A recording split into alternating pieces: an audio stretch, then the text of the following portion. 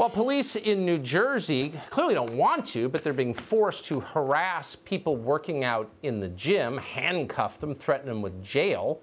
Far less attention has been paid to the people who've actually died from the coronavirus because they're vulnerable. Government has done so little to protect them, even as it prevents you from playing doubles tennis or swimming.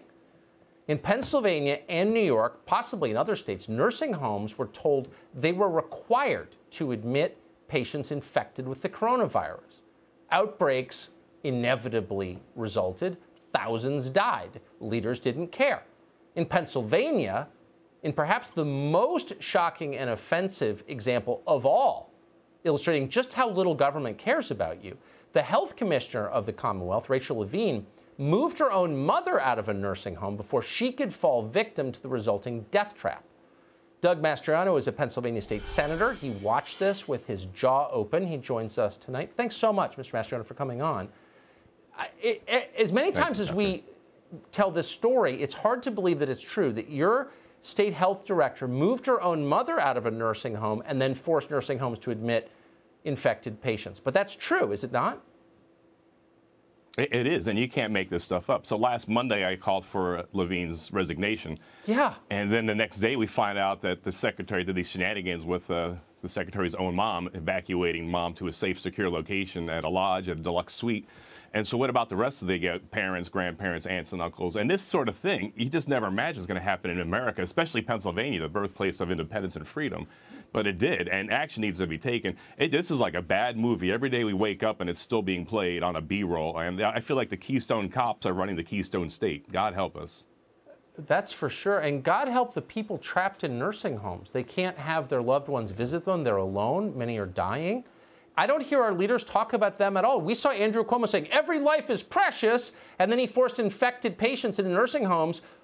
Thousands died, and he's telling us, well, people die. It's like, does anyone care? It doesn't seem like that. And the sad thing is that they actually rightly predicted this. A lot of things that got wrong in the modeling and what have you and how catastrophic it was going to be.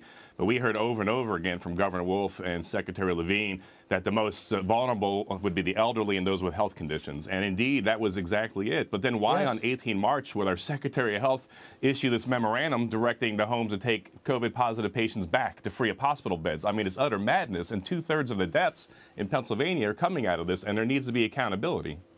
Tell me that Democrats in the state legislature aren't defending your health director, Levine. They are. And, you know, I retired from the Army 2 years ago, and maybe I'm off my rocker, but I thought at some point we'd come together and agree when there's a sheer incompetence. Yeah. And the secretary has been delivering nothing but medical malpractice here. And this is something we definitely can come together on. But instead, they're circling the wagons here and defending this administration, and it's utter madness. Has Levine apologized for moving her own mother out of a nursing home and then dooming the people stuck there to death? So obviously, Levine knew that the secretary was going to be asked this question on last Tuesday, had to prepare a statement. And it was absolutely absurd, ridiculous. It was, you can't make this stuff up. No apology. You know, it would have been one thing, Tucker, if the secretary came out 2 months ago and said, look, I'm not sure that we can safeguard your family members, your loved ones, so maybe if you can, take them out of the homes for a couple months. But instead, special treatment.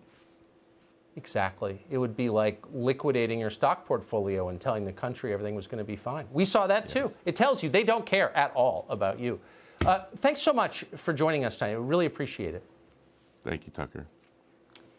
Well, speaking of the dangers in nursing homes, Annie Glenn, who is the widow of astronaut and former senator from Ohio, John Glenn, died today of the coronavirus at a nursing home in St. Paul, Minnesota.